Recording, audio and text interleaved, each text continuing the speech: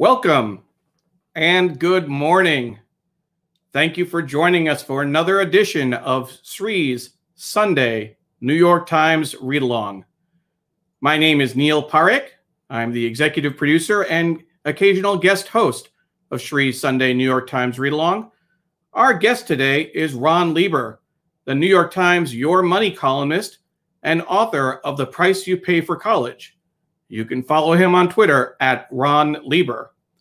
Our host, of course, is Sri Srinivasan, Marshall Loeb Professor at the Stony Brook School of Journalism and co-founder of Digimentors. You can follow him at Sri.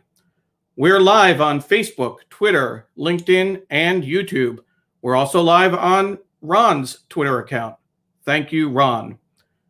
Let's go ahead and start this week's show. We have a number of people watching. Thank you, as always, Jonathan Borstein, jumping in and offering us greetings from the East Village, and Patricia Freudenberg, another loyal watcher watching from New York. Thank you.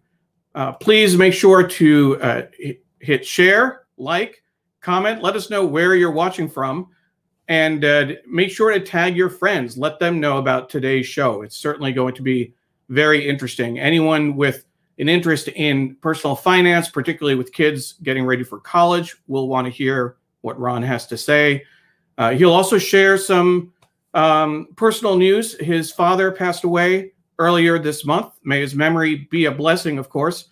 But he learned a lot about personal finance and planning when someone has an illness. So we'll ask him about that as well. In addition to that, the New York Times has a great feature on sheet pan cooking. There's a really interesting op-ed on from a nurse's point of view dealing with COVID. And we'll also catch a little bit of the video from that as well. So shout out to Doug Levy joining us at 5:30 in the morning in California. Amy Zipkin, joining us from Connecticut. Ted Coltman joining us from Washington, D.C. Our friend Ron Thomas joining us from Dubai. Thank you, Ron, for being such a great friend of the show. Jay Colin as well, joining from Brooklyn.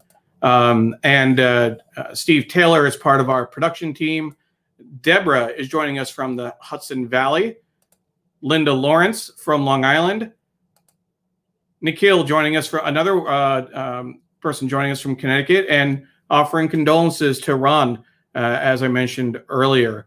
Makran Boot, and I have to give a shout out to my mom, always tuning in Sunday morning, regardless of where she is. She hasn't been traveling much during COVID, but thank you, Mom, for being a loyal watcher. Tim Sohn, Naomi Service, who joined us last week, of course, for the great show with Elizabeth Becker. And just want to give a quick shout out to Naomi.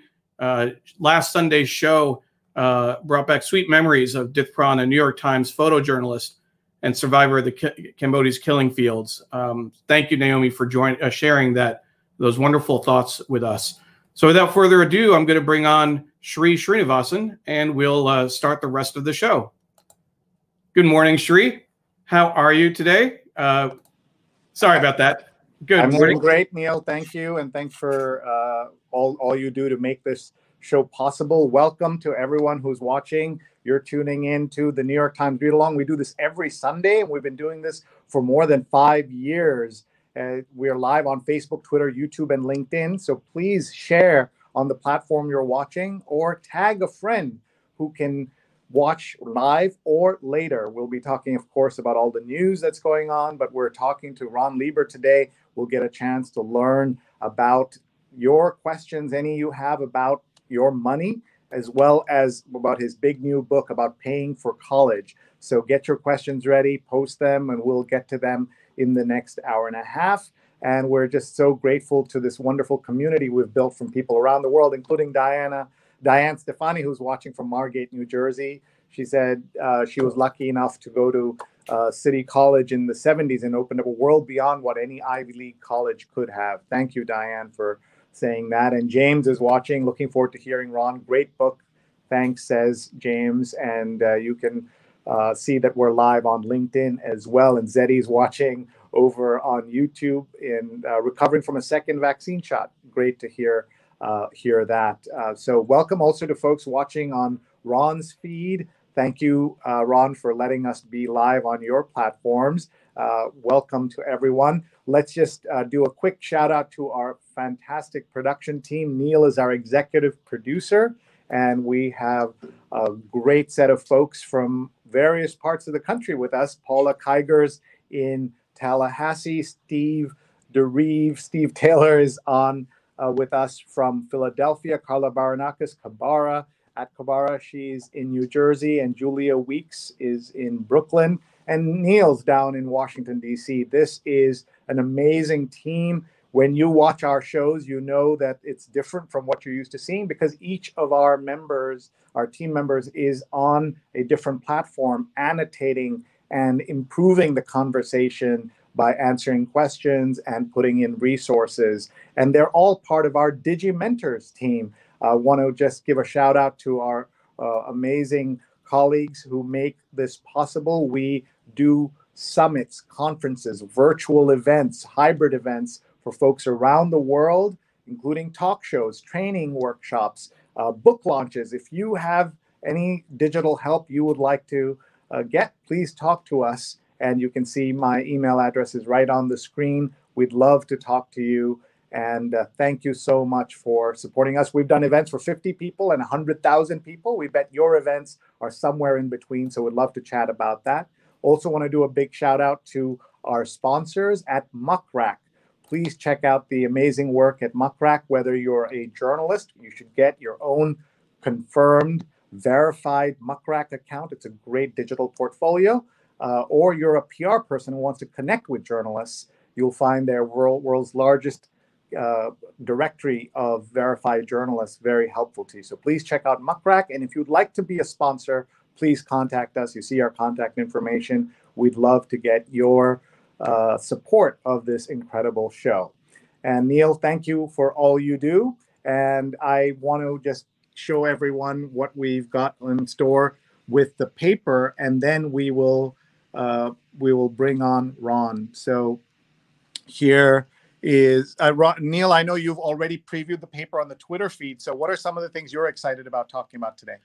Absolutely, Sri. I am thrilled. There's a lot of really great content in today's paper. Of course, special sections. There's the cooking, the sheet pan, everything, which is a great wraparound cover. So you have to see the full, open up the whole thing, that huge wraparound cover, which is great. It's only available for subscribers and for people who subscribe to the cooking app. So you'll definitely want to watch our review of the print edition. There's also New York Times for Kids, which I regret to say I did not preview in the Twitter thread, but it's the last Sunday of the month. Again, another print-only special section, which it says meet 18 kids who are making a difference during the pandemic. Yeah, and it's the last Sunday of the month. There's also at the very top of the page, Sri, if you find it, it says not for adults. Editor's note. If you get that, this section should not be read by grown-ups. Mm-hmm. So don't tell anyone that we're reading it. But shout out to the New York Times magazine staff for all the great work they do. And of course, we have the New York Times Magazine that you're pulling up as well. And this is The Age of Ishiguro. This is about the Nobel laureate whose only book I've read is Remains of the Day, but fantastic book. Some of you may have seen the film, and he's got a new novel out. So this is about, with his new novel, he reaffirms himself as our most profound observer. So interesting in terms of taking the subheads on the magazine and turning them vertical on that cover. So what are the other sections, Sri? Can you show us, and the Sunday Review, of course. There's a great op-ed by Teresa Brown, a nurse, talking about the perspective that nurses have, the work that they've been doing over the last year in the review. And so important.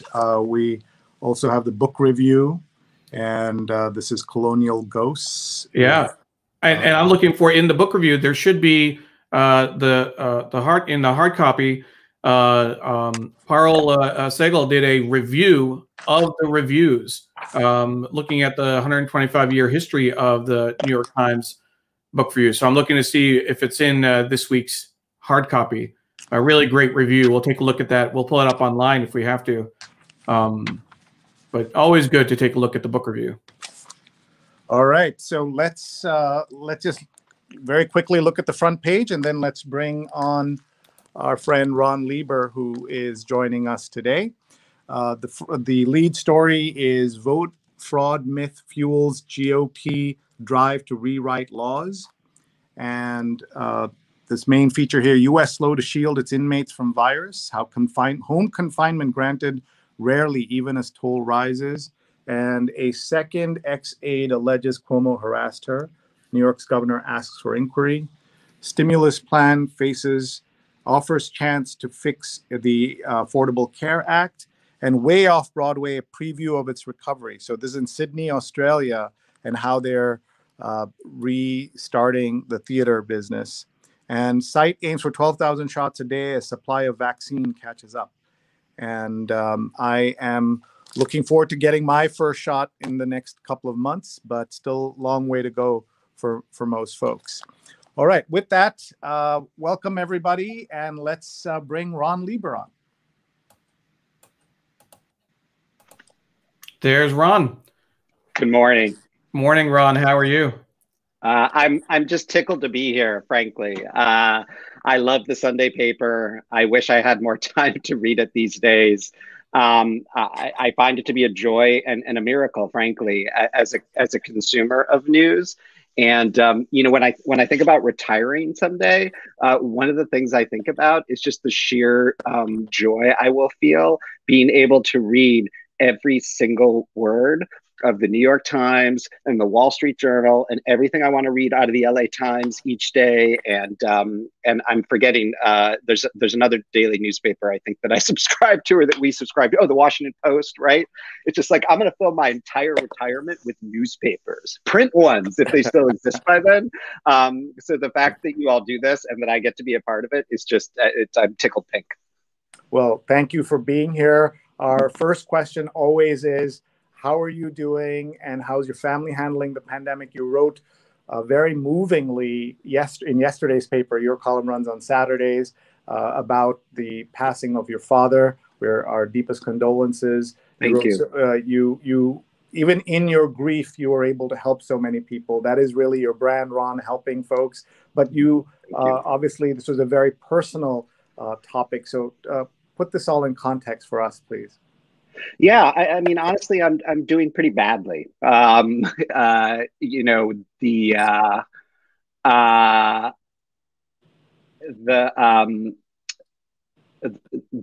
grief is real, but it's also compartmentalized because my father died 8 days after my book came out.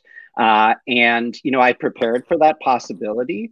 But the thing about the book business, and, you know, I know we're going to talk about the review and the history of the review, and I can talk about the extremely complex feelings that writers have about the review, and then that New York Times writers have about being reviewed in the review.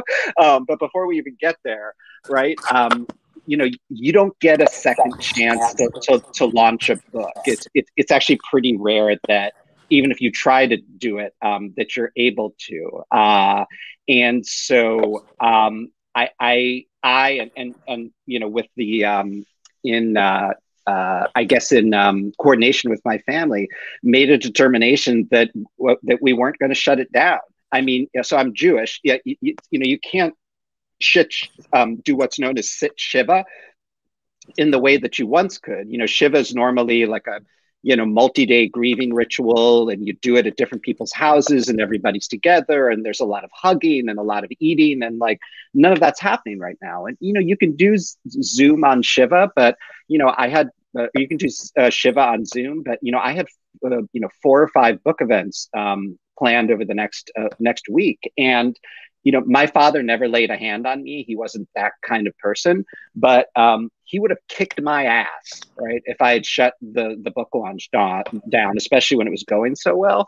And moreover, he would have like died twice if it had been if he could have known or would have known that he caused me to slow down even one bit. He was so proud of this work, and he was so proud of the work of my fellow journalists, and he was such an avid reader of the newspaper until he could no longer hold it up anymore.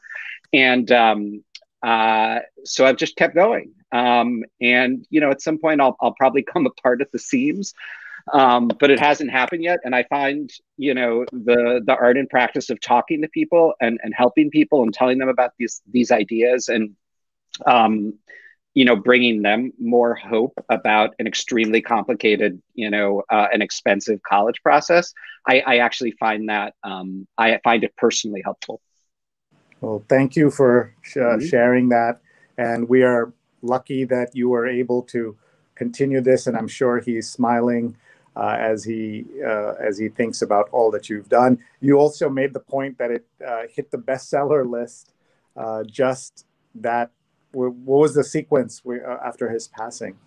Yeah, so I found out that he died at about 1:30 in the afternoon, and the bestseller list drops at 5 on Wednesday. So it was the same day. It was 3.5 hours later.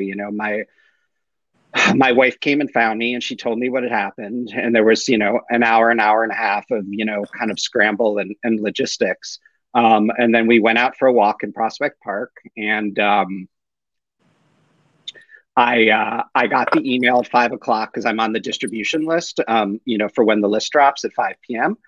And I opened it up, and I'd known that they'd classified my book as for the advice how to miscellaneous list, which in many weeks is the hardest list to make, because that's where they put all of the the cookbooks and the woo-woo books and the all of that sort of stuff that used to have the tendency to crowd out serious nonfiction. So they created a separate list for it.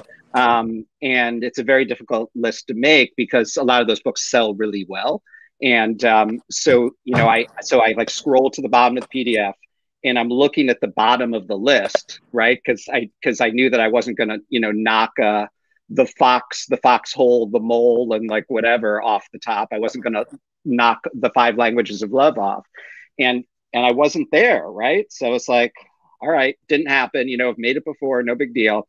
So I keep looking, like one slot up and one slot up and one slot up and one slot up. And there I was at number 4, to my great shock. So, celebration, tears, get the family on FaceTime. It's 30 degrees in Prospect Park. And my wife had brought a bottle of Chianti, which is my dad's favorite wine.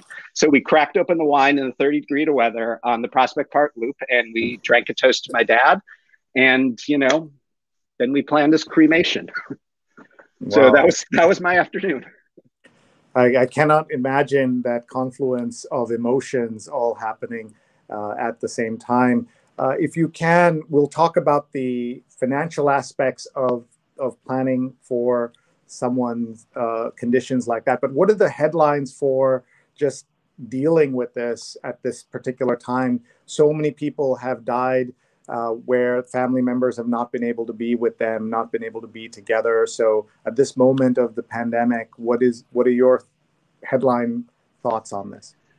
Yeah, everybody does it in their own way. I'm not sure I want to necessarily give advice about that, because it's entirely possible that I'm doing it wrong, right? That I'm not like paying enough attention to me. Frankly, in this moment, or I'm not paying enough attention to like my emotional needs. I'm paying ample attention to my work needs. But what I will say is, I had sort of forgotten or didn't know, or maybe I just wasn't in the practice of doing that on paper. So it turns out condolence cards are still a thing. And every day still, like another just beautiful card shows up in my mailbox with something that someone has handwritten. And, sometimes it's short, but there's one that came yesterday from an old friend who's a book editor. And it was just amazing. If I had it here, which I don't, I wouldn't read it to you because I would burst into tears. But here's what I would say to people who are helping other people through grief: send that card. Send the card. Thank you for sharing that. Lots of comments coming in here. Jay says, so sorry to hear of your loss of your father. Loss of a parent is something that stays with you for a lifetime, and that's a good thing. We hold them in our hearts and memories. Take care. Stefan, our friend Stefan, says, so sorry for your loss, Ron. May he always rest in peace. Dr. Sujana Chandrasekhar writes, and here's, she says, my condolences. Living and succeeding is the best memorial you can give your father.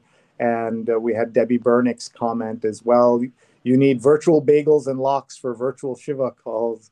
Our condolences as folks. Yes. Also a huge shout out to my friends who a whole bunch of my friends from freshman year, from my dorm floor from 1989 at Amherst College, sent a massive box of Russin Daughters, including like bagels and lox, and and pickles and babka that lasted a week. So like, still send the food. Definitely still send the food. Yeah. And we have an international audience that everyone may not know Russin Daughters, so we should tell them. Very famous Lower East Side place to get a great Jewish deli. And if you haven't been there, you should go. And I'm glad to hear that they have survived the pandemic clearly. And Stephanie says, I'm so freaking proud of my brother, Ron. So welcome, Stephanie. I'm proud of you too. Tell us about Stephanie. Where to start? You're just going to make me cry the whole time. Is that what this is going to be? Yes, it is. So my sister runs a nonprofit in Chicago called Immerman Angels. And this is another thing you can do for somebody who's in a tight spot right now, because people are still getting diagnosed with cancer left and right, even as people are dying of COVID and getting sick from COVID left and right. And Immerman Angels will basically match you up with a artisanally selected cancer friend. So like, if you are a dad, in the Midwest with like stage 4 pancreatic cancer, they'll like hook you up with a dad from the Midwest who survived stage 4 pancreatic cancer. And that dude will essentially like hold your hand and walk you through the process. And they can do it for, more or less anyone with any kind of cancer. And that is her gig. And she lives in Chicago, about 5 blocks from where we grew up. We grew up 5 blocks east of Wrigley Field. So that is my sister. Awesome. And we're showing on screen the Immerman Angels so that people can see that. So thank you, Stephanie, for watching with us. And so many great comments coming in from folks all over the world. Ron Thomas is watching in Dubai and says, I live by the mantras, always trying to make both my parents proud. Thank you, Ron, for sharing that. Sujana says, we lost my father-in-law on 1/19. Your words resonate so deeply. And lots of other comments. Mindy says, cannot have a Shiva without babka. Again, we have an international audience. We should remind folks, if you don't know what that is. Talk about babka is? Yeah, what babka is, and also remind folks what Shiva is, because to many people who are watching, Shiva has a different connotation. Right. Yes. Thank you. So Shiva is a Jewish mourning ritual where for a number of nights, generally after sundown, each and every evening after a loved one's death, you gather together in a home and you say a certain set of prayers, right, in the same order. And sometimes it's lay-led, sometimes a rabbi or cantor is there. And it's an opportunity, in effect, for people to receive visitors. It's a Jewish wake without the body, with some ritual and some liturgy. And it is often, although not always and not for everyone, an incredibly comforting ritual. And some people have found Shivas on Zoom to be comforting in their own way. It wasn't something that we ended up doing. We did do like a private family, form of Shiva on one night with our rabbi and our cantor, which was helpful. And then traditionally Shivas have just like enormous tables filled with way too much food, and often it is of the bagels and lox and sweet pastry variety. And babka is originally, I think, of Eastern European origin, but it is a pastry where you take a pastry dough, and the like, you know, modern bakers have done it like with a brioche dough or like a butter-based dough, which makes it super decadent. But it's generally more like a challah dough, or it's you know, kind of eggy, you know, kind of yellow from the egg yolk, and you spread it out in a very, very thin layer, and then you effectively like paint or sprinkle chocolate depending on the on the technique that's being used, or sometimes cinnamon, or nowadays more exotic things, but usually chocolate or cinnamon, like all over the thin layers.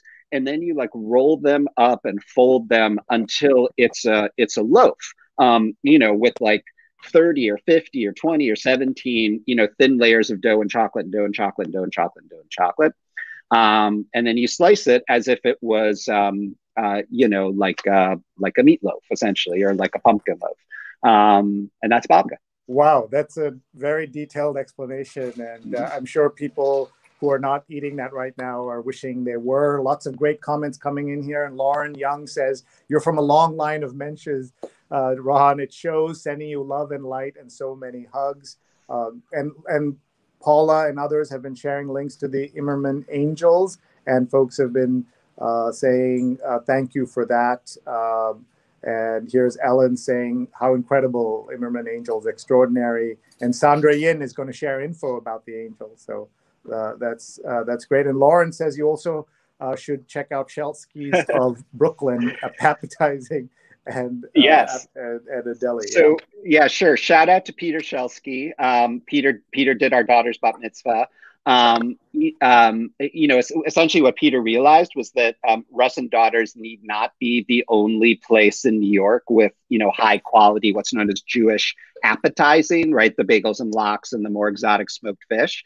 And so Peter started his own thing in Brooklyn, and it's incredibly high quality stuff. So, but my former dorm mates from James Hall at Amherst College, you know, they knew Russ and Daughters. Russ and Daughters is nationally and internationally renowned. Peter is more of a local hero at this point, but probably deserves to be a national one. And makes sense that Brooklyn would have a strong competitor in that field. So that's indeed, that's great. Indeed. Patricia, Debbie says you have a future as a food and baking columnist. And Patricia writes, Ron is remarkable to have strength to push through this difficult time. And Patricia says she's inspired. So that's great. And Macron says that Seinfeld first introduced us to Oh, that's right. Oh, right. That crazy Seinfeld episode. It's true. And the marble ride. That's and for people who are interested in babka, you can order babka on Goldbelly. I can't remember which purveyor they use, but the VP of business development, essentially one of the chief product testers for Goldbelly, just moved into my building, and we get some of his like sloppy seconds and leftover thirds. And I know that they've got at least one babka there that you can order very easily online if you want to check it out for yourself. One day I'm going to learn to bake it, speaking of being a baking columnist, and I will pat myself on the back for the fact that you know, I'm one of these people at the Times who has tried and is going to continue to try to write for every section of the paper before I die, or before I'm carried out of there or shoved. And I have contributed to the dining section more than once, including a cover piece that I'm very proud of a couple of years ago about the Jewish tradition of Mamuna. Mimouna is how I think we settled on the spelling, which is essentially a big carb-laden feast that Moroccans and Sephardic Jews do at the end of Passover, which reminds me that we're about a month away from the next Mamuna, so I got to get ready. And here's Goldbelly and a picture of the babka. Oh, there's multiple babkas. What have we got here? Oh my gosh. Okay, so let's talk about all this. All right. So, all right. So I like the oneg babka. That's the one in like many multi-layers. I'm pretty sure that comes from an Orthodox bakery in Williamsburg. Bread's Bakery is what I was talking about, the kind of more modern babka that's made with more of a buttery dough. It is absolutely incredible. And they make one, I'm pretty sure, with Nutella or some kind of hazelnut that'll just blow your mind. There's much that I love about Russ and Daughters, and I do like their babka. I'm not sure, this may be controversial. I'm not sure the Russ and Daughters babka is the best babka in New York City. What else do we have here? Anything else? Are there additional choices? There probably are, but we need to move off the babka beat here at some point. I do want to say that Miriam Berkeley, who's lived in New York for so many years, wonderful photographer here. She posts, "I've eaten babka numerous times, but never knew how it is made." Thank you so much for the information and condolences. This is many different things that we're talking about here. And Ron just said that he has written for several sections, but he hasn't had a recipe of his own yet in the New York Times. So he's going to work on that in the baking section, I presume, over time. Folks, if you're just joining us, this is Ron Lieber. We are delighted to have him with us. He's the Your Money columnist in the New York Times, someone I read religiously because as a parent, we need to keep track of our money. And he's also got a big new book out, which is in the behind, over his shoulder. I don't know if he has a copy right in front of him, so he can hold that up as well. And here it is: The Price You Pay for College, an entirely new roadmap for the biggest financial decision your family will ever make. And this is that instant New York Times bestseller, and we'll ask him questions about it. Just before that, over his shoulder also is a sign that we can't quite read about Room Rater. So for folks who aren't familiar with it, Room Rater is a Twitter website that, a Twitter feed that rates people's appearance on Zoom calls, shows like ours, MSNBC, CNN. And it says there, Room Rater is classist. Tell us about that. I just don't know why we're judging people during a pandemic. It feels kind of mean to me. My apologies to people who, enjoy it and find it fun. And I cast no aspersions, on anybody who's worked their background to try and, get a 10 out of 10. But I'm a pretty lucky guy financially. I'm a pretty affluent dude. And like, I don't have space in my New York City apartment to make it look all pretty and keep it clean. I'm busy. I'm doing like 2 to 3 times as much work as I was before the pandemic started. I've got kids. I can't keep things clean. I'm lucky enough to have, a tiny separate space away from my apartment. Again, incredibly lucky financially and logistically to be able to have that and find it. But like, I'm not going to turn the screen here, but it's like crammed and crazy and filled with like a whole bunch of like flotsam from our family's life. And like, I don't want to be rated. I don't want, I understand that Twitter is for meanness, right? Like that's why it was made. And that's what it is in many respects. But leave me alone. Leave me alone. All right. Thank you, Ron. Standing up for folks who have been browbeaten by all the good backgrounds that people have. As you can see, my background is nothing to talk about right now. In fact, when you fill the screen, I get worried, and I'm hoping my wife Rupa isn't watching. Folks, thank you so much for being here. We're going to be reading the print paper of the New York Times with Ron, but we of course want to get some headlines about the book and what people should know. For folks who haven't been paying attention to the price of college, the fact that people buy homes and cars and everything else, you're saying this is the most important financial decision families will make. So talk us through that, please. Sure. I started thinking about this, obviously, I started thinking about this in 1988 when I needed financial aid, when I was applying to college and my family didn't have enough money for the schools that I wanted to go to. I learned a lot about the process at that point, in part because we lucked into a relationship with the assistant director of financial aid at Northwestern University, about 10 miles from where I grew up, who was running this crazy side hustle where he was taking cash on on the barrel and essentially telling people all the secrets of the financial aid system as long as they weren't applied to Northwestern. And so we got all this great advice, and I got a really good financial aid package at Amherst College and got my debt paid back in 10 years without too much trouble. And that stuck with me, right? That there were these complex systems involving money, that somewhere out there was a grown-up who knew how to beat the system legally and was generous with their time. And so, I mean, is it any wonder that, 10 or 12 years later, I finally figured out that what I was really put on the earth to do journalistically was to be the person whose beat is beating the system, right? It's actually not a surprise at all, right? So I figured that out. Then I become a parent of a now 15-year-old and also a 5-year-old who came along later, became obsessed like a good little personal finance boy. I became obsessed with saving for college and doing that right, became obsessed with paying for college and not doing that wrong. Journalistically, I spilled a lot of ink in the last decade plus now about borrowing, about the student loan system, about some of the extremely problematic issues with it.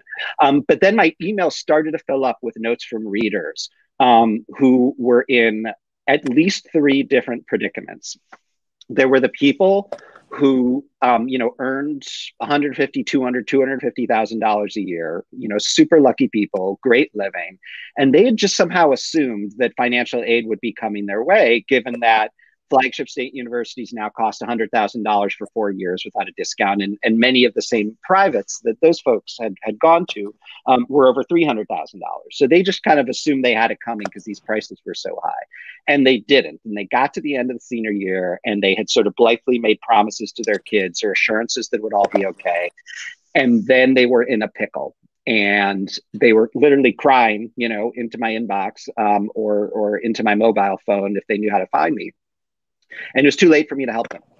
Then there were a bunch of people who were just sort of innocently approaching the system, not having realized that an entire separate train track of discounting had hived off from the need-based system that I and others in the 80s and early 90s had operated in. This is known as merit aid, which is a different form of discounting that has nothing to do with how much money you have or how much money you earn, and kind of everything to do with how your kid is done or who you are. And people were getting these merit aid offers or hearing about it way too late and not realizing that they could build a sort of strategic application and college shopping process around this new system. And again, it was too late to help them. And then there were the people that understood how things had changed and how things worked, but they were coming to me with a different question. They were like, Ron, the New York Times does not shut up, and the business section in particular does not shut up about how much we live now in the world of big data. So where is the big data set that can explain to me why Cornell at full price is worth $300,000 and that it's $100,000 better than Kenyon College in Ohio or Occidental College in California, discounted, by $20,000 a year, with this merit aid, right, to $200,000. So why is Cornell $100,000 better than Kenyon exactly? And why is Cornell $200,000 better than SUNY Binghamton, Rutgers, UC Davis, UGA, USC, name your favorite state school, right? Tell me again where the big data set is that explains that to me. And I thought, I don't know the answer to your question. And moreover, there are not a lot of new questions in the world of personal finance. I do a reasonably good job of making people think that I'm writing about it differently from week to week or month to month. But I mean, let's be honest, if you go back and look at all of the times, and it may be double digits now in the last 12 years, that I've told people not to panic when the stock market is, freaking out or dropping. Those columns aren't all that different from one another at the end of the day. Hopefully I've gotten better at conveying my thoughts, but this was a new question, right? They were not asking about what to save for college. They were not asking about how to pay for college. They were asking what to pay for college, right? They were asking a value question And a value question is only one letter short of a values question. And when we're in the realm of like money and values, then we're in my territory. And I knew there was no way to answer that question in 1 column or 5 or 10, and I was off and running.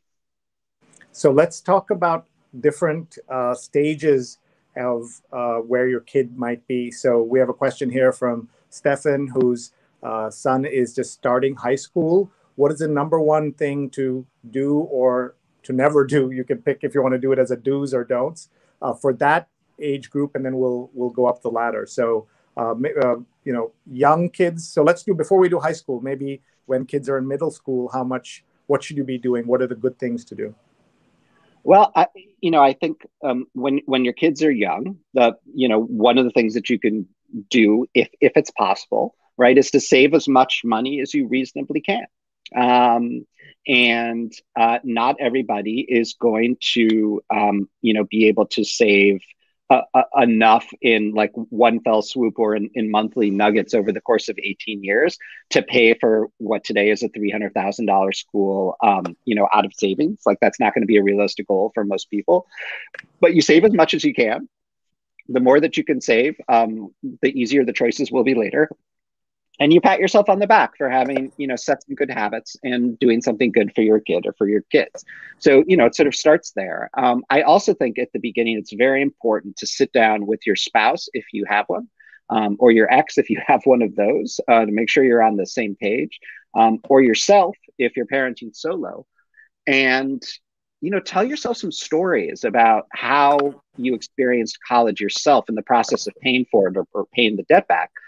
If you were in that spot, and if you went to college, and think about what you did right, what you did wrong, and most importantly, how you think you would like it to be different for your kids.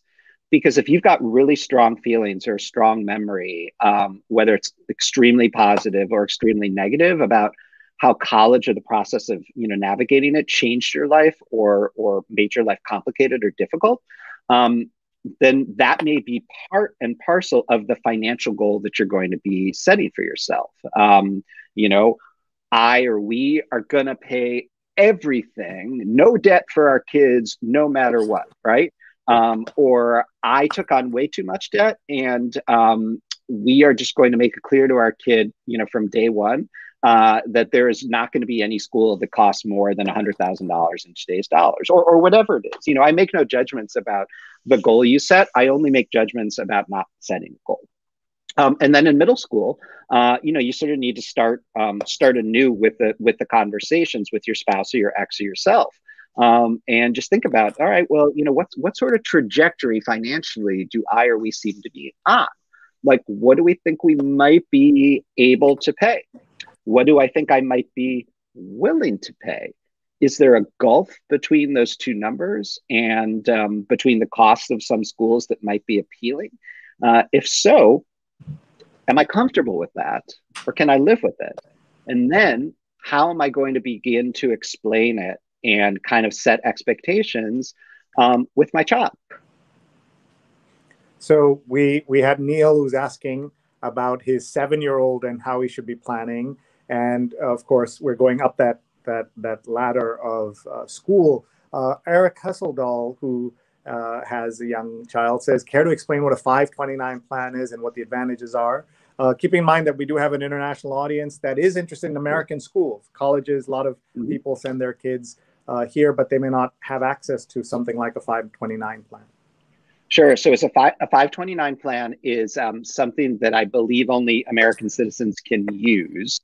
I am reasonably sure that you can save in one if you're a citizen living outside of the United States. But it gets a little complicated because there are some benefits in some instances, tax benefits on the way in when you deposit your money and invest it, that accrue to people who live in certain states. So that's something that you need to check for yourself. But generally, 529 plans are specialized savings accounts and investment vehicles. And, because America, this has to be extremely complicated, right? I mean, God forbid we should have like a single college savings plan that everyone can use anywhere where the rules are all the same. No, of course not. We've got different ones in different states. Almost every state has at least one. Some of them have two or even three, but the basics are this, right? You set up an account. It's kind of like our retirement accounts here in the States, like a 401k or a 403b. There's a list of investments. You pick one. You can select a mutual fund, right? A collection of stocks that, pretty aggressive when the kid is young, and then it gets less aggressive as the kid gets closer to 18. You can just put the money in there, set it, and forget it. So two benefits to these accounts, both related to taxes. First of all, in 30 some states where these benefits exist, when you put the money in, you get some kind of tax break related to your state income taxes. And it's different in nearly all of the states that offer the break. So you've got to look up what the deal is in your state, and you probably have to invest in your state's plan to get the break. That's generally the way that it works. Then, when your kid goes to college, and hopefully the money has grown a bunch, right? You take all of the money out. You've got to spend it on educational expenses. Otherwise, you pay a penalty and some extra taxes. But when you take that money, you spend it on educational expenses, you don't pay any taxes on the growth. So you otherwise would have paid a whole bunch of capital gains, right?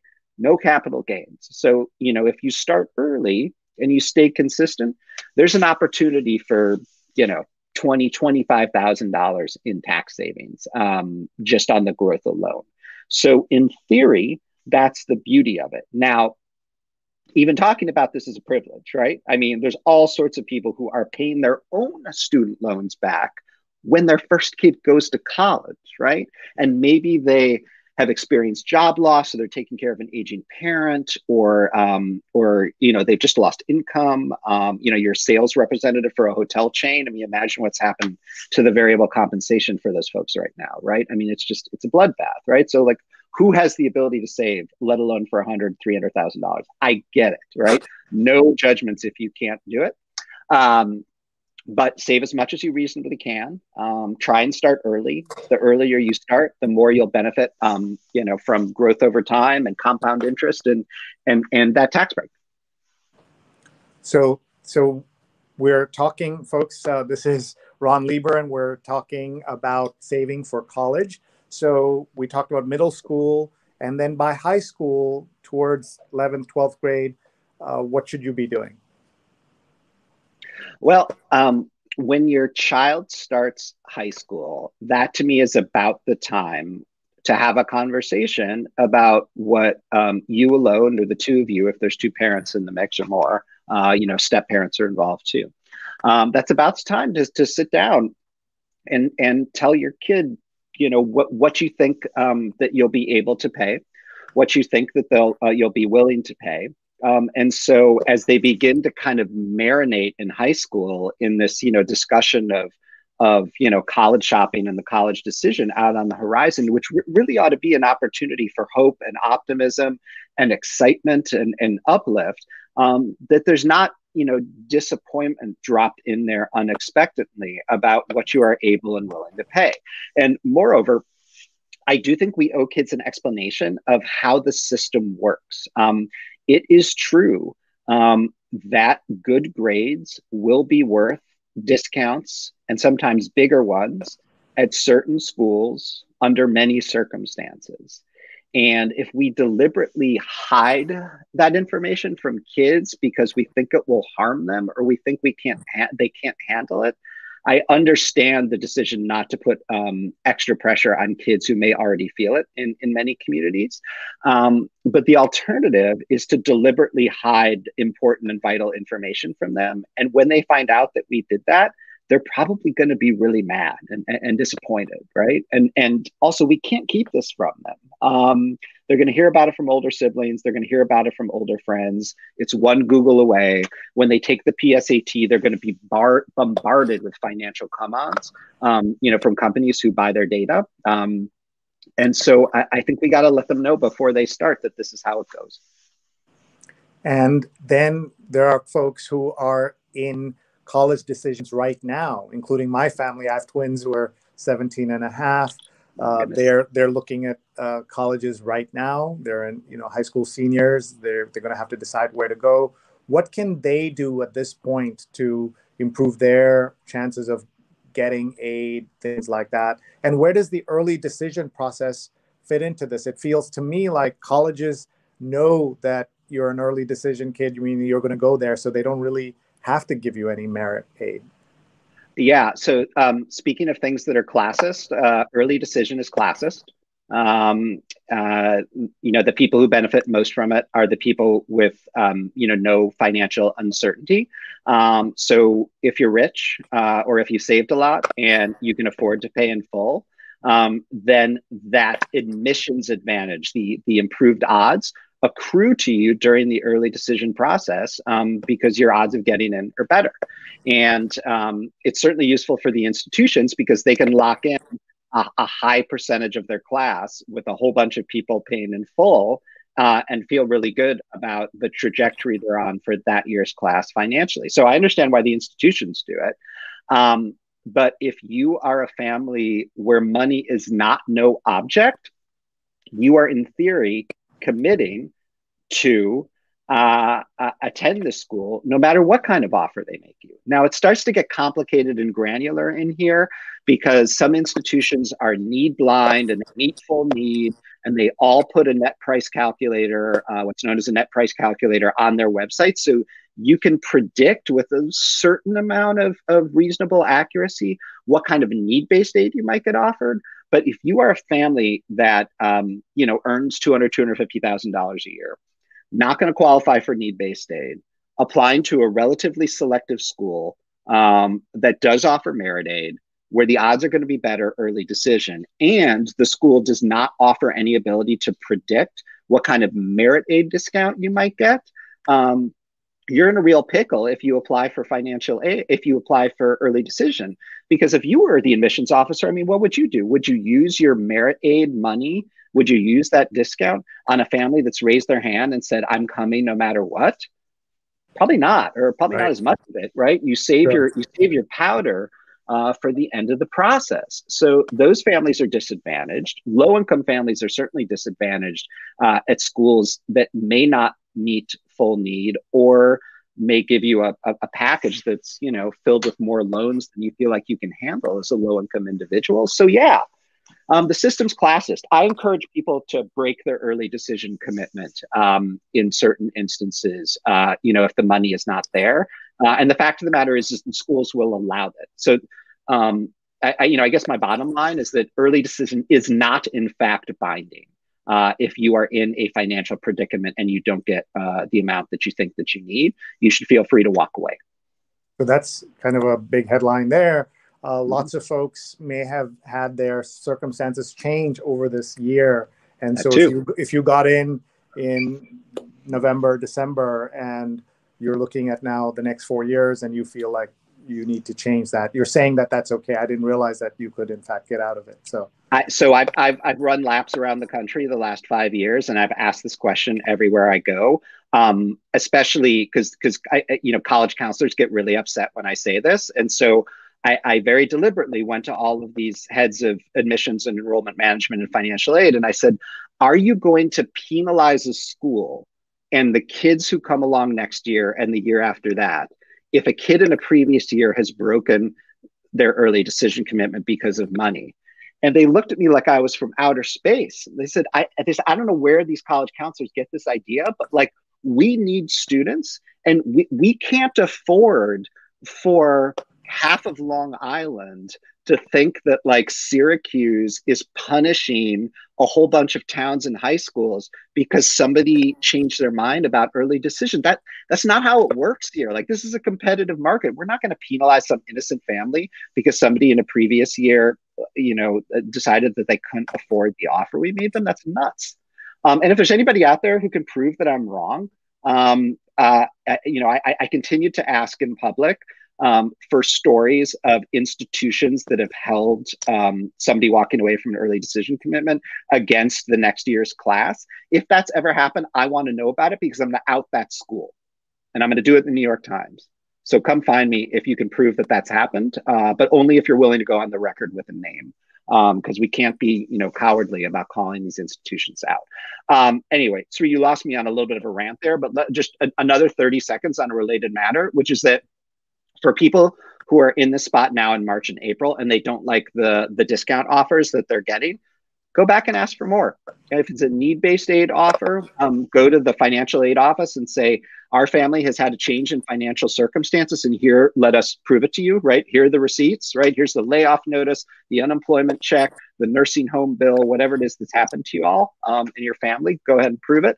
On the merit aid side, go to the admissions office, hopefully with a lower net price from a competing institution. Go in with great humility, say, hey, would like to come here. This other place that's like the second or third choice that I know you compete for students with, we got a lower net price offer there, and we're worried that we did something wrong in our application to you, and we'd like to take an opportunity to correct it here. And oh, by the way, would you like to hear about the incredible things that son or daughter has done in the last 3 or 4 months that might make you even more excited, not just to have them, but to maybe meet us halfway or even a little bit more. That conversation that I've coached people through regularly yields 5 figures of money in the space of approximately 5 minutes. Wow. So that's very helpful. So go get it. Go do it. Patricia says, Ron, you rock. I love the challenge for financial rights. Your friend Lauren says, I'm in the throes of looking at colleges. How much should we involve Leo in terms of paying for it? What should I tell him? His 529 has done really well, thankfully. I think you should tell him that last part, Lauren. You should be proud of yourself for having pulled that off, amid everything else, right, that's gone on in your life and everyone's life these last 15 or 20 years.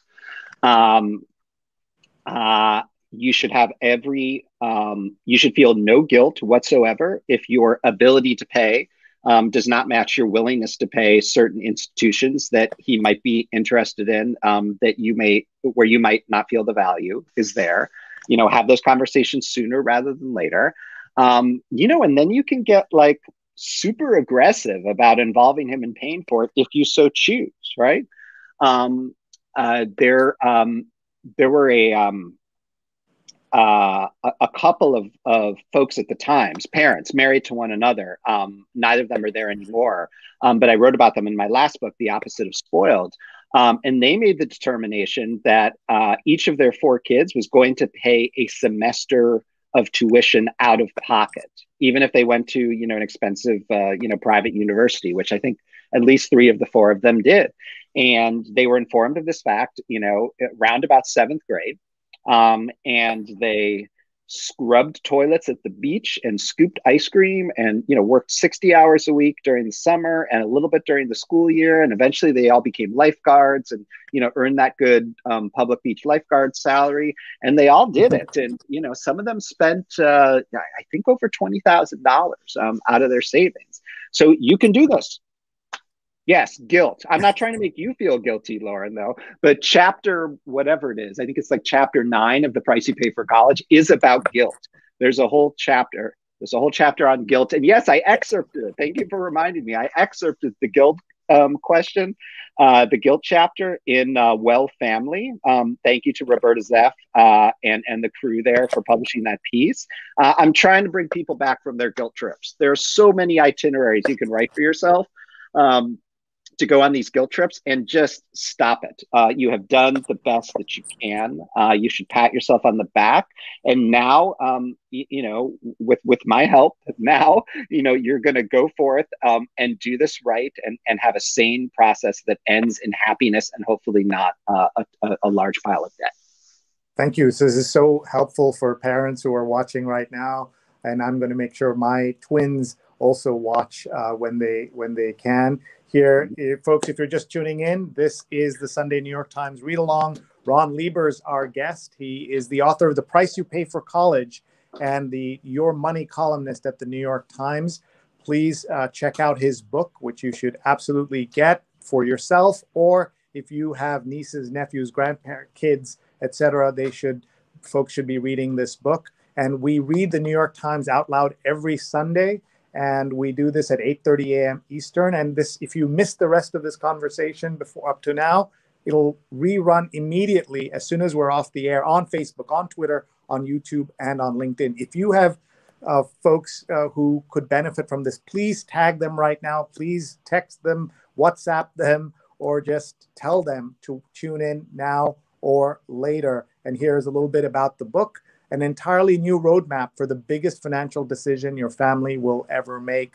And that's, Ron, on that cover, you've got dollar bills or lots of dollars made into a diploma. Talk about the production of the cover. Yeah, so the thing that was tricky about this wasn't so much the image. That image came to the designer pretty quickly. The thing that was actually difficult was the title. For a long time, the working title was "What to Pay for College." You know, I like gave you that kind of quasi soliloquy before about, you know, it's not how to save and it's not how to pay, it's what to pay, right? So for a long time, we were calling this "What to Pay for College." And Harper, my publisher, thought it was boring. And I thought it was, you know, I thought it was right on the nose, but maybe it was too on the nose. And so, you know, I tried to take them seriously. I believe in good editing, trying to satisfy your editors. And I just could not crack it. And, you know, I'm part of a nonfiction book writers group, and they couldn't crack it. You know, my best, most talented friends couldn't crack it. And then I was listening to Springsteen one day, Bruce Springsteen, and his song, "The Price You Pay," came on. And I was like, you idiot. This is the answer. This is the answer. The book's going to be called "The Price You Pay for College." And as soon as I sent it to everybody at Harper, there was like glee and hysteria. So thank you, Bruce Springsteen. All right, folks, we just want to, before we get into the paper, we have about half an hour left. We have a lot of the paper to cover, but we do want to tell you what's coming up in the next couple of weeks. Today is Ron Lieber, March 7th. Next Sunday is Cheryl McCarthy, host of City University's 1-to-1 interview show, and she's a former journalist at the Baltimore Evening Sun, Newsday, and the New York Daily News. And then Ralph Blumenthal will be with us the week after, a longtime New York Times reporter, as you can see there, and the author of The Believer, Alien Encounters, Hard Science, and the Passion of John Mack. So please do tune in every Sunday. We have fabulous guests like Ron who help us understand the world that's unfolding in the newspaper with us. So Ron, let's talk about the paper here, and let me just put on the screen first your thoughts on this array of print that's still going strong. I just look at how beautiful it is. It's so beautiful. I haven't seen it splayed like that in a while. And I know that it's been like, you know, 20 some years since we got color, but just look at how gorgeous that is. Right. I mean, look, I can't be neutral about this, but long before I was at the Times, I felt like whatever it was then, $5. I think it's more like $10 now. That $5, you know, that you spend on the Sunday paper is like the best value in content. Is it only $6 still? Yeah, I'm sorry, that's just an incredible value. That's an incredible value. Look at that. I mean, I want to read everything. I have more eclectic interests than most people, but you know, it's just beautiful. And is Sheet Pan even there? I don't think we were even looking at Sheet Pan. Oh, there's Sheet Pan. Yeah, so the Sheet Pan. How awesome is that? Yeah. You're going to cook for months out of that freaking thing. So what this is, we just want to tell everybody, this is 20 often surprising, always delicious recipes for the most versatile pan in your kitchen. And so they've got lots of recipes here that you can do. One sheet, I guess, is the idea of this. The last thing I want to do at home is use all these pots and pans. The other day I noticed in one day we used 6 pans. So one sheet sounds pretty good. Yeah. I mean, I am just so proud of this group of Sam and Emily and Kim and Julia and Parekh and all of these folks who are doing such incredible work.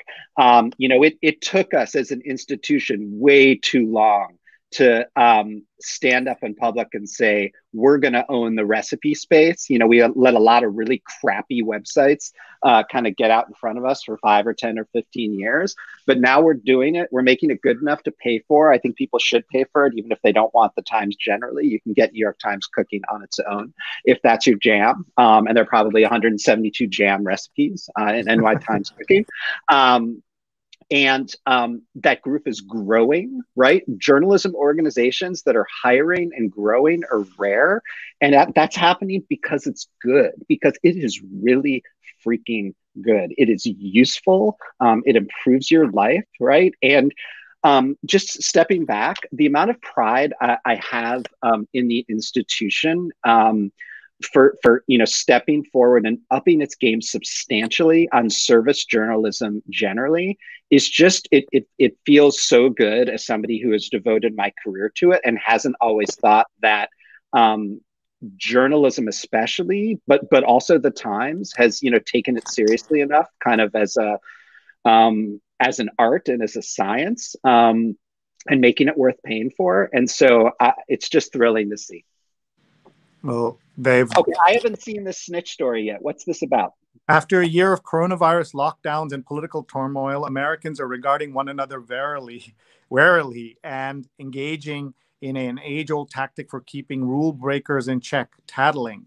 And to bring that back to your expertise, certainly that college scandal of last year involved somebody tattling and snitching, didn't it? Yeah, well, and my recollection is that the way that ultimately came down was that somebody snitched because they were in a different sort of trouble, and they told out Singer, the college counselor. They told him out to try and keep themselves out of jail so that they could, I think, be a cooperating witness. And, if you're ever going to have a Wall Street Journal reporter on this New York Times show, have Melissa Korn and Jennifer Levitz, who wrote this incredible book called Unacceptable about the scandal. And they can tell you more. But the irony there, Sri, is that I'm pretty sure there was a snitcher. More than one, actually. There were some college counselors who thought that there's some really weird stuff going on and tried to snitch and couldn't get anybody to take them seriously. I mean, this word snitch, right? It's a pejorative. It has a negative connotation, but I like to think of snitchers maybe more like whistleblowers, like that aide who came forward to talk about Governor Cuomo. I think whistleblower is a better term. By the way, I've been, this is from this day in history, February 28, 1933. I've been so worried about the last 5 years of the, in 2016, I was quoted saying that this was like Berlin in 32, or 1930. And here we are. I think we escaped in January from this. But as we know, what happened in Germany is that the first time the coup failed. And then the everything that happened since. So there's a good reminder that the fire at the Reichstag was this day in history. And all these little items here, including when to replace your gadgets. Just a quick comment about service journalism. I think in some circles in journalism, that is used as a pejorative. And you, as someone who's doing service journalism, me as a tech reporter who does a lot of that, how do you think that's changed over your lifetime? Well, it's changed a lot. I remember feeling kind of sheepish about it in 1998 when I made a pivot, because I'd come to New York in 1994 to take a job as a reporter at Fortune magazine. Fortune was about to undergo an incredible renaissance. The economy was about to take off. There was a boom in hiring at the entry level there. It was in the storied Time Inc. building, kind of the last good days of Time Inc. Before things began to kind of circle the drain. And it was an incredible opportunity. I learned so much.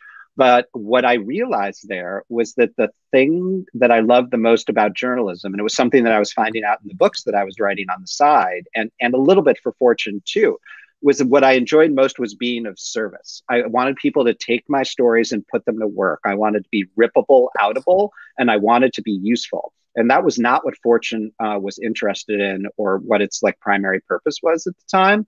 And discovering that, and discovering that, you know, my passion was not ultimately all that valued there, was painful. But at the same time, this magazine called Fast Company was coming out of the gate. And the tagline of Fast Company was literally put it to work, right? So I pulled the ripcord and took a risk and went to work for Fast Company to do business service journalism. And then, you know, in 2002, when the Wall Street Journal was starting the personal journal section, the Journal, to its great and enduring credit, saw and recognized that service journalism was so valuable that you could build an entire news section around it and put it in the newspaper 3 days a week. And so I went to work on the launch team there, and it was Edward Felsenthal and Eben Shapiro, two editors there who are now running Time Magazine, who saw something in me that I had not really articulated for myself, which was that my beat was beating the system, and that too was personal finance. And as soon as we figured that out, I knew that was my life's work. That's amazing. So two things I want to just call out. You said, you know, beating the system is your beat, and that you want your content to be rip-outable so that people could rip it out and stick it on their fridge or save it somewhere, right? So they could use that. That's great. You were just looking through the paper here because we've got so much to cover, but it gives people a sense of what's going on. Terrible situation out in San Francisco and in other parts of America where Asian Americans, East Asian Americans to be particular, are being attacked because, frankly, President Trump and others had emphasized the Chinese origins of the virus. And you saw yesterday that Jeremy Lin, the basketball player, said that he was, people criticized, you know, used a slur against him because of the virus. So you're seeing that. Yeah, Sri, do you think that the player who called him that, if it did in fact happen, do you think that player is going to be identified publicly and cut from the team and effectively shunted off to, you know, whatever team or whatever league outside of the United States is willing to take him in? I don't know. We'll see how that plays out. I think the NBA has done a good job of all the leagues. I think I have great faith in the NBA and Adam Silver's leadership. So let's see how that all plays out. Making room for Black history. A day to remember Frederick Douglass expands to a week to honor Black achievements and then grows to a month. And that's what you're seeing here on today's the last day of Black History Month. Election fraud myth fuels GOP push to redo laws. Something like 35 states are pushing to make voting more difficult because of what happened in the last election. Just because too many people voted. Yeah. Right. Is that the stated reason? Yeah. Well, they don't say it that way, but the wrong people voted. I think they would say that. I love reading obituaries. What about you? So when I was an intern for the Daily Hampshire Gazette, an afternoon newspaper in Northampton, Massachusetts, I spent, you know, I would get to the paper at 5 o'clock every morning, and there would be messages on my voicemail from the funeral homes. And I had to get those right. Every word, every spelling, 5 in the morning from 5 to 9. I got those things done, and, you know, we checked them like mad. And, you know, that was my first real paid gig in journalism. So yes, I love and appreciate them. Here is Raji Cook 90, who helped make sense of public spaces. And he was a designer who made some of these very now obvious design icons that we all know. And this is an obit by Neil Genslinger, who has been a guest on our show twice. And he's a fantastic writer and a great interview. And what are your interests in sports? I have yet to write a story for sports. I have a story that I'm not going to talk about here. That's a feature story that's been on my list for at least 6 years. And there was a glimmer of it in my last book, a sort of preview of it. That's all I'm going to say. This might be the summer that I get it done if they take it. My interest, I grew up 5 blocks from Wrigley Field, so was a lifelong suffering Cubs fan.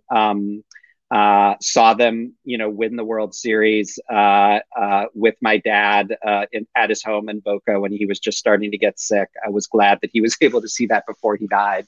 I grew up playing basketball. Oh, there he is. I grew up playing basketball, was in and around Chicago or back in Chicago for a lot of the amazing Michael Jordan years. There's less time in my life for sports than there used to be. And I'm not always thrilled with how these leagues are run and the people who own the teams, and probably the less said about that, the better. I have some trouble right now actually laying out my own money, because I have some issues with how the whole world of sports operates, for that matter. And I probably shouldn't say any more.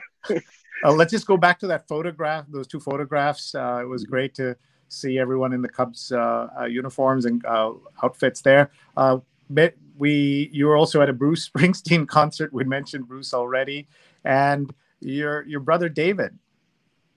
Yeah, so David is an attorney, and he specializes in technology, in privacy, in public policy. He spent a decade or maybe a little bit more at Google, and he's now at TikTok. So his days are real quiet right now. There's not a lot to do or talk about relating to TikTok and privacy. All right, let's go in and check out the book section. We only have a few minutes left with you and so much to cover. Let's talk about the book section. The cover story here is the new book by Viet Thanh Nguyen, who is the amazing Pulitzer Prize winning writer, and his new book reviewed by Junot Diaz. And you were going to talk a little bit about your thoughts on the book review and being a Times writer in the book review. Oh, it's just, look, I've been incredibly lucky.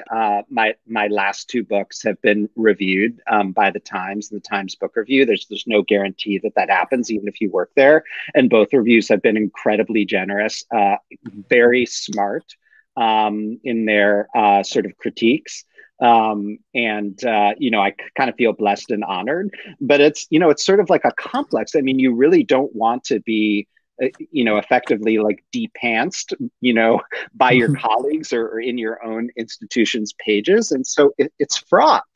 It's fraught. But, if you're lucky and privileged enough to even be able to enter the public sphere in this way, then, you put your stuff out there for criticism. And, I have a relatively thick skin, and, I'm always trying to make it better. And I know I've got another shot with the paperback. I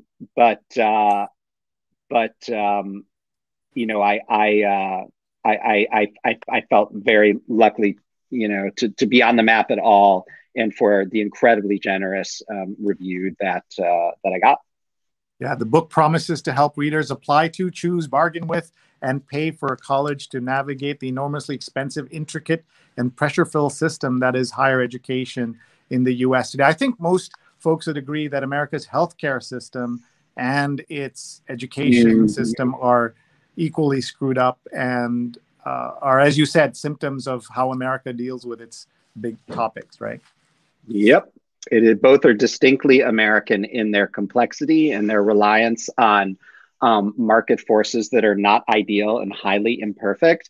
And they require, in essence, mastery of complex systems, which involves time, and time involves money, and not everybody has a lot of money. And if you don't have a lot of money, it's difficult to find good help or make time. And it's not fair. All right, we're just going to look through the New York Times Magazine, and there's an interview with Amy Poehler. There's a poem on the occasion of the Confederate flag falling in South Carolina in 2015.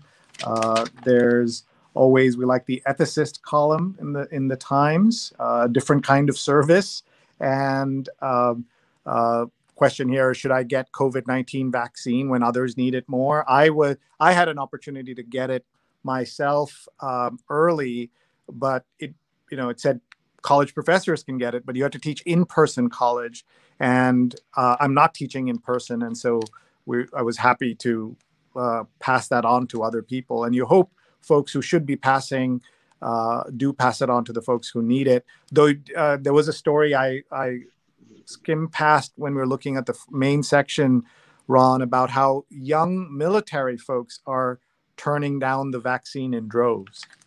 Huh. And how to remove graffiti. I'm amused by this column by Malia Wolin, which often has things that you don't think you'll ever need, but it's always important to read in case you have a graffiti emergency, for example. Yep. And there's so much to read here. This is the cover story about Kazuo Ishiguro, who is the British novelist born in Nagasaki and then moved to the UK when he was 5 years old. And the book that I read by him was Remains of the Day, and I also saw the movie. He won the Nobel Prize in Literature and has a new book out. And speaking of COVID, here's Israel's COVID wars, how the pandemic brought tensions between secular and ultra-Orthodox communities to the boiling point. I hope they also tackle here the problem of not giving the vaccine to in the occupied territories. I hope that's also covered here, though this looks like its focus is on the secular versus the ultra-Orthodox. Jump in if you have a thought on any of this. Yeah, I mean, I'm glad they did that story. I would argue that the tensions between the secular or somewhat secular or more secular and the ultra-Orthodox have been at boiling point for decades. And Ron who wrote the story, knows that, and those are cover lines that are written by editors, and they should sell that amazing story as hard as they can. But that to me, I am completely and utterly unsurprised that is taking place in Israel right now. That this is triggering a reckoning or a boiling point. Here's an unusual item here. It says, a ruckus at the table, the Black Intimacy of Spades by Hanif Abdul-Rakib, illustration by John Key. And then they run it again over here. I don't think I've ever seen that. Oh, cool. That's the same wording. Yeah, so I saw that story and didn't and haven't read it yet. And I'm not a card player, but this is one of those situations where you just look at it and you're like, I am just so glad that I guess I just want to honor the creativity of having thought of that as a story idea, because as soon as you see it, you're like, oh yeah, I knew that was a thing. I had heard that was a thing. How come nobody ever wrote the essay actually documenting how and why it happens, and kind of what it means, culturally, and what it means in Black communities. It's just such a brilliant story idea. And these things just sit around for decades, and then somebody finds them, and we're lucky enough to have the space to run them. Are you a puzzler? I am not. Okay. I'm really bad at it, actually. People are sometimes surprised to hear that, but I can't do it. I can't. I don't know if it's a mental block, or I don't know. Are you? No, I don't do this. I do try on the app to do spelling bee. That was fun every day, and I've never reached the genius level, so I have work to do there. All right, we're almost out of time. We did want to show in the Sunday review, first of all, Carl Zimmer's story, "Our Virus is Alive," and he's a great science writer who I've admired for a long time. And there's a wonderful piece here by a nurse. And Neil, do you want to just jump in here and talk about this for a minute? Sure, Sri. It's a nurse, Teresa Jones. The basic premise is Teresa Brown. Sorry. The basic premise, of course, is that nursing is incredibly challenging in good times. Nurses, I think, are undervalued. An incredible part of the care delivery system. Under COVID, it's like for everyone, all of our frontline workers, it's been incredible. And there are profiles of several nurses in this story, just their first-person accounts. I think in the beginning of the pandemic, there were several stories. I think Nick Kristof might have done one where he actually went, into hospitals to kind of offer that perspective. So I think this is just another in that series of first-person narratives that we need to really honor and pay attention to. There's also a really interesting video piece that we can share real quick. I just want to play the first minute of this video, Death Through a Nurse's Eyes. So I'm just going to pull that up real quick. I was looking through the window of a COVID ICU, and that's when I realized I might see someone die. I didn't even know who she was, but I was filled with immense grief as she edged closer to death by the hour. What I didn't know yet was that by the time I left just 2 days later, at least 3 patients would be dead. The vaccine offers hope, but the sad truth is that the virus continues its brutal slaughter in ICUs like this one in Phoenix, Arizona. The only people allowed in are our healthcare workers. They're overworked and underpaid in a deluged hospital. I wanted to know what it is like for them now, after a year of witnessing so much death. Right. Eager to show us their daily reality, 2 nurses wore cameras, so that for the first time, we could see the ICU through their eyes. And so I'm gonna pause the video here. This is a 15-minute piece that the New York Times put together, which I definitely think is a great example of the journalism Ron was talking about earlier, service journalism. It's not just the work that Ron's been doing. And Ron, first of all, I just want to thank you for everything you shared earlier. On a personal note, this was incredibly hard for me to produce and listen to everything you were sharing at the same time to try and take it in. But this video that we were watching, this is an expansion of what the New York Times is doing. It's not just, we celebrate print every week, but every now and then we dip into their website to show some of the great stuff they do online, whether it's design, whether it's the layout, whether it's the use of video. So I definitely encourage folks to watch the full 15-minute video when they can. Yeah, the thing that I find so striking about that video does better than photography may in this instance, is it's just an incredibly visceral sense of how much risk those healthcare workers are taking on, the way they are kitted out and dressed up to try to avoid dying themselves or getting very sick. It's just astounding. The day-to-day burden must be extraordinary, and bless them. And one of the things that should be noted, and I think we may mention it on the show earlier as well, a number of healthcare professionals, nurses, et cetera, that have died from COVID, a very large percentage of them are Asian American. If you think of the number of Filipino nurses out there, in particular Asian Indian doctors, medical professionals, it is staggering.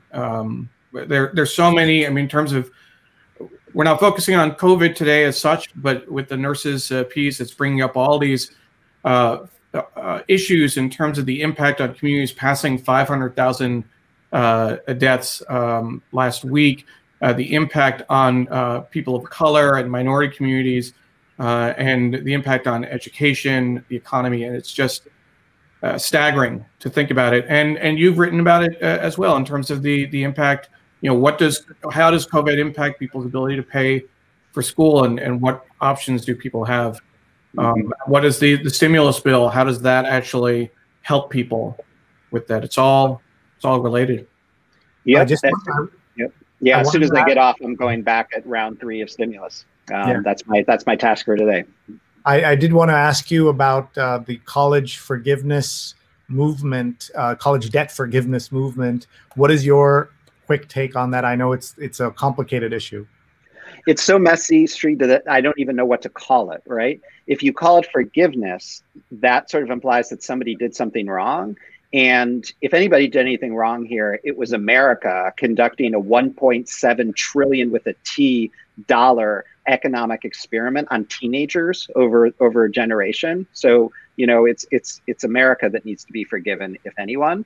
If you refer to it as cancellation, you know, that gets a bunch of people angry who didn't take on any debt and who aren't right now, but maybe they didn't because they're more affluent and they didn't have to.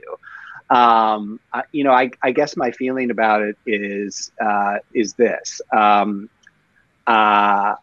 We should be having the larger conversation about how we got here, because, you know, we can forgive or cancel all the debt that we want, but we're continuing to accrue it at, you know, roughly 100 billion with a B dollars per year. And so we're just going to be right back where we started, you know, if we do some one-time jubilee.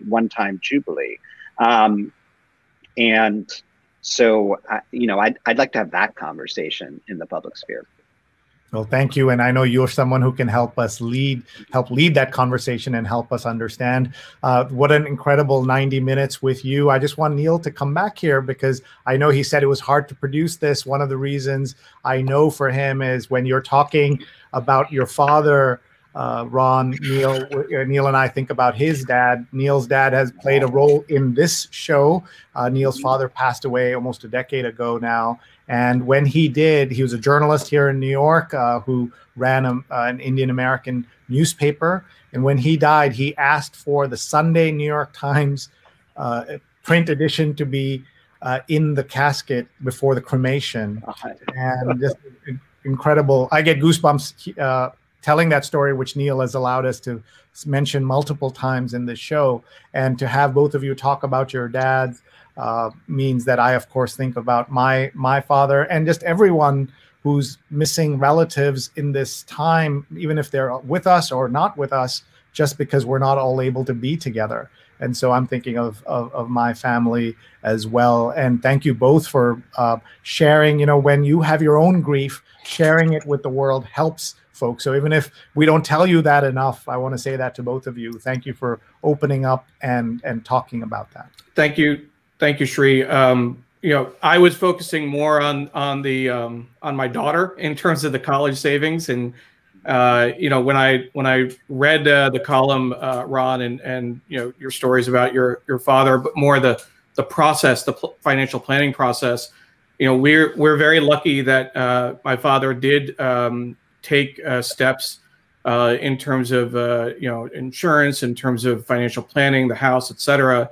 That my mom is doing well, and you know, we're doing well.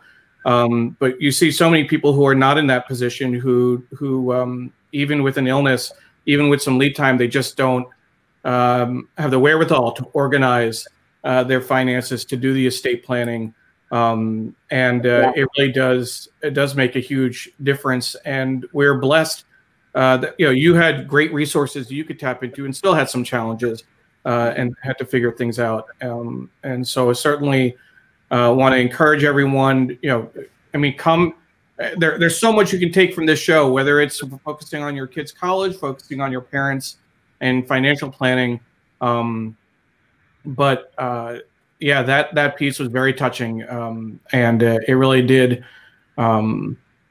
It was very, very emotional. And Ron, I want to thank you.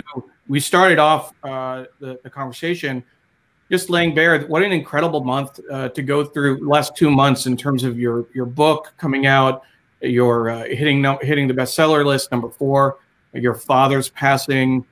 Continuing with the book tours, sharing that emotion. One of the things that I appreciate about the read along is that we do keep it very real. We do keep it very raw when we have to, and we're not afraid of shying away from that emotion. Thank you for bringing that and bringing your authentic self to today's show. Thank you. I appreciated having the opportunity. All right, Ron, well, we'll let you go. We have some housekeeping to do, but thank you very, very much. And everyone, please follow Ron on Twitter. He's incredible, at Ron Lieber. And please get his book, The Price You Pay for College. We even heard the story of the title and how it came together. There's a Springsteen connection in there. So if you missed that, all of that, we'll start as soon as we're off the air. It'll replay on Facebook, Twitter, YouTube, and LinkedIn. Please share this with your friends. Please tag your friends so they can see it and hear so many great comments coming through. Thanks very much, Ron. Thank you. Bye-bye. And another awesome show. And we want to remind everyone we have great speakers lined up coming up next week and the week after. We want to just let you know, 8:30 a.m. Sundays, Cheryl McCarthy will be with us from CUNY's one-to-one interview show. And then Ralph Blumenthal, who, as you can see, spent a long time at the New York Times, decades there, will be with us on March 14th. And we want to thank our wonderful team of producers. Neil Parekh is executive producer, and we have with us Carla Baranauckas at Kabara, Steve Taylor at Steve DeReeve, Paula Kiger at Big Green Pen, at Julia Weeks, Julia at Julia L. Weeks, and Neil is at Neil Parekh. And we want to give a shout out, Neil, as we always do, to the Local Connection. Absolutely. The Local Connection is a great newsletter. We want to thank Carla Baranauckas through the Montclair State University. So the Center for Cooperative Media at Montclair State University brings the Local Connection newsletter every week. It offers story ideas and pro tips for journalists. Best of all, it's free, and you can subscribe at bit.ly/local news tips, bit.ly/local news tips. Definitely encourage you to take a look. And there's Ron giving a shout out to the A-team. That's our production team. Again, Paula and Steve and Julia and Carla, thank you for all the work that you do every week to make this show a success. Sri, after this show, you're actually going to be taking my role and helping to produce She's on Call. Can you tell us about this week's episode? Yeah, Dr. Sujana Chandrasekhar and Marina Kurian are hosting this incredible show, She's on Call, every Sunday at 11 a.m. Eastern. And today we're talking about children's emotional, physical, and educational health.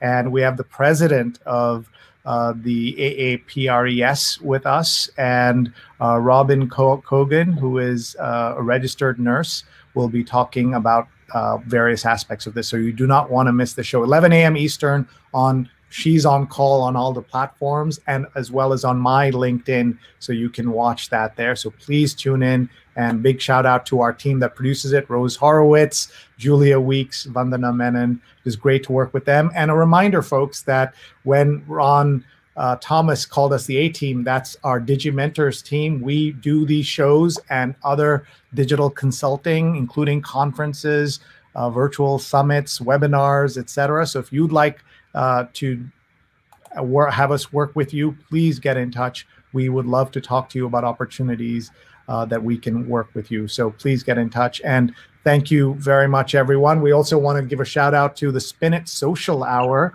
where photographers share their work and journeys. And our friend Stefan Kaplan, who's part of DigiMentors, is interviewing Tai Chi, who is a terrific photojournalist. So please do tune in on Thursday at 9 p.m. Eastern. Absolutely. So thank you very much.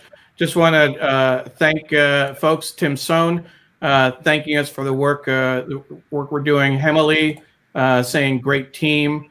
Patricia Freudenberg, again, amazing episode. It seems like every week we do. It's even better. It's hard to imagine how we can top every week. Rose Horowitz, as you mentioned earlier, helping to produce She's on Call, and Linda Lawrence as well. So just want to thank everyone for watching. You know, the most important thing I want to say, and you know, Shree's been doing this for we're now in the 6th year of the New York Times Read Along. To me, the most important thing is the community that we've built up every week. We share the news. Shree likes to call us crazy people for taking out the Sunday Times and reading it on social media. I don't think it's that crazy personally, but I just love that so many people come back week after week to share this. That we have great guests, that people engage with the show, and really that's why we do it, for this camaraderie and this experience every Sunday morning. So thank you to our viewers for making the show such a success.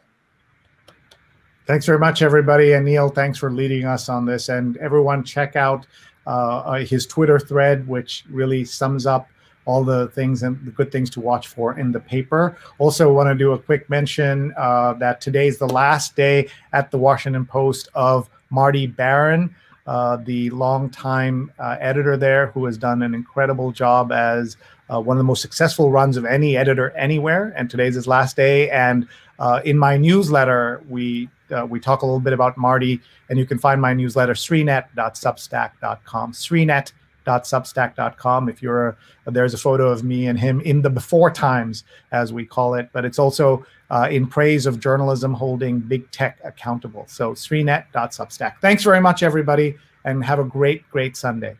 Bye-bye.